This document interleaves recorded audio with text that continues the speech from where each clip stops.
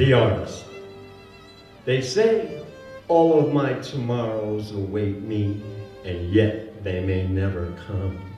So we live for today and do what we do, with starving painters and thirsty poets and mad musicians, underpaid actors, flogging dead horses, bearing crosses, fighting lost causes, drinking from an eternal glass of sorrows mixed with modern-day horrors. A quick short and a day late, busy going nowhere, trying to get somewhere, anywhere. And though the road is long and the sun may be low upon the horizon, there's still a ways to go before we cross those stage lights, to dance in the shadows of the trees and await all of my tomorrows. Conceived in Finchley, yeah, on a July day. My mother told me all about the conception. I said, oh, well, leave out the details. A love story. And I popped out in Dublin Fair City in a baby factory known as the Rotunda Hospital. And my father, he was an economic refugee. He went west to America to seek his fame and fortune, and he took his family, but he never asked me. He never asked me. Off to Tony Soprano land, East Orange, New Jersey, the Bronx, and then a sleepy little coastal town in a place called New England. And that's where all my changes and all the things that made me what I am now happened there. In my many varied travels around America, and I really loved America, and I still do in a lot of ways, and I would possibly still be there living, except my father passed away in Dublin, Ireland, and I had been on the road, and I didn't find out about his death until about 10 days afterwards, and until I called home. So I made up my mind at that point. I said, well, you know, I'll make that, you know, that trip, you know, back to Ireland. I hadn't been to Ireland since I was, you know, seven and a half years old. And this was the most fitting time, you know, a bittersweet journey. And Ireland and Dublin, yeah, well, let's just say they changed my life yet again. And of course, I did go and visit, you know, my father's grave down in Dublin. Oh, I love Dublin. I love the music.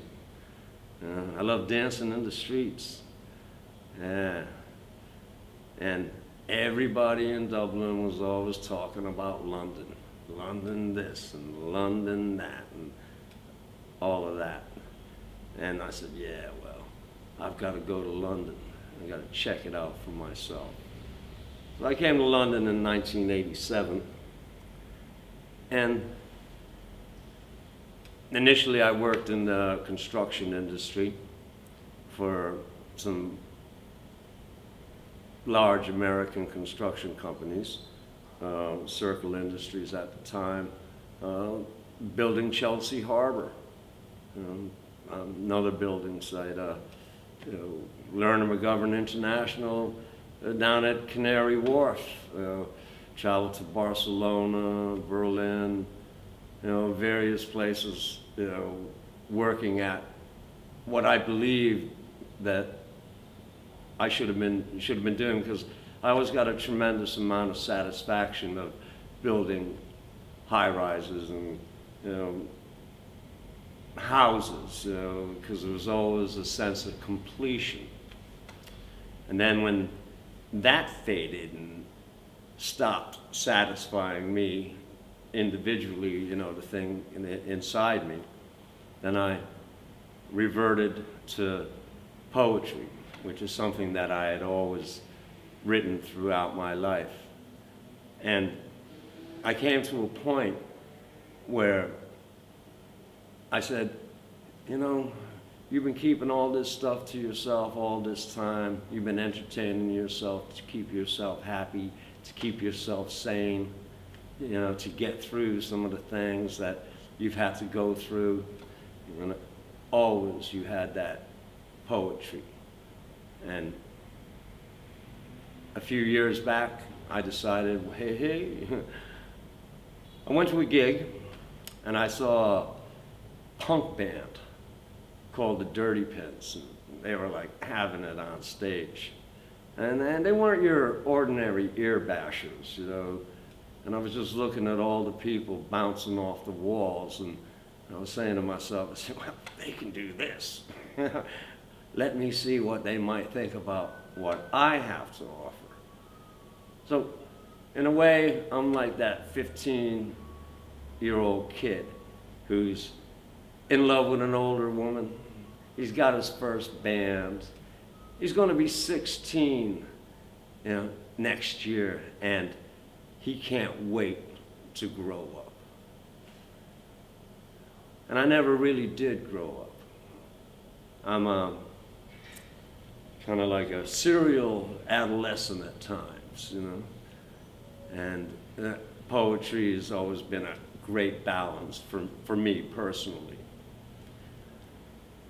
The world that we live in, that we inhabit all together. One planet, and that's it. It's our only home. Too soon for the moon, and Mars is too far. And you think about all the birds and the bees and all the fishes in the seas, and you think of all the rest of your fellow humanity. And you worry, and you see what some people are up against, not only in their individual environments and their habitats, they're locked in their own minds. And you say to yourself, you say, oh, you know, how can, I've got information overload. I've got visual overload. I'm seeing horrific images from every single part of the planet, you know, time and time and time again, and it gets ratcheted up. It's full on, and it's going faster and faster, and matter, and you're wondering, you know, it's like, wow, will some of these places on Earth, will they ever be able to, you know, sort it out? And how do you stay sane? You know, one of my escape mechanisms has always been through creativity. Now, whether it was, you know, keeping the personal poetry for myself, just to you know, enjoy, and now sharing with people, you know, giving something back, you know, trying to, you know, be that, you know, one little bit of positivity, you know, amongst many positive, you know, people, and you never know. We might have one of those, you know, quantum fluxes where, you know, all of those little positivity from all of those billions of people, you know, might, you know, in some way raise our consciousness level. And people, and the power of people, and the positivity of people, that can affect real change.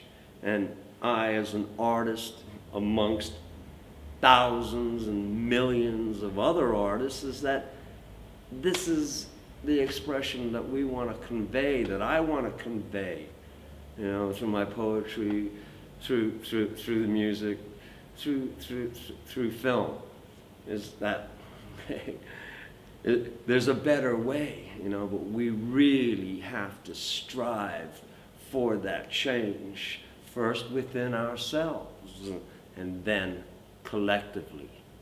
And we're worth it. All of us, every single one of us on this planet counts. Every head counts. And without art, without music, without poetry, without the people who make all of these type of things, it would be a dreadful, dreary place. And it's bad enough as it is anyway. Imagine what life would be like without music, without visual art, without the spoken word, without the performance of dance. If we didn't have our fellow brothers and sisters on this planet contributing to those things, it would be a wretched place. But with people like that, you know, they make the world a better place because they care to share the art that is within them. You know, in that beat, the first beat, the heart beat. And long may it beat. And without art, love just wouldn't be the same.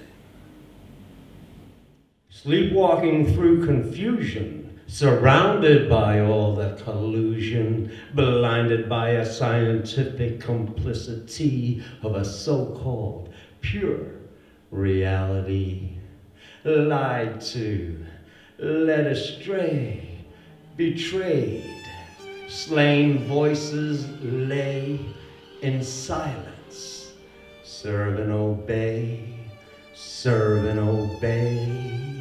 Surrender, worship, legal, tender. Comply, conform, consume. Serve and obey. Surrender, worship, legal, tender. The owl watches the elephant guarding the wheel. Octopus makes a pick. Spider spins a web. Elephant remembers the owls come to steal. Octopus made the pick. Spider spun her web. Elephant remembers the owls come to steal. The ship in the bottle before it splits through the center of the wheel. Serve and obey, serve and obey. No way, serve and obey. Chorus of voices sing from the dead. I wasn't born to serve and obey. I wasn't born to serve and obey.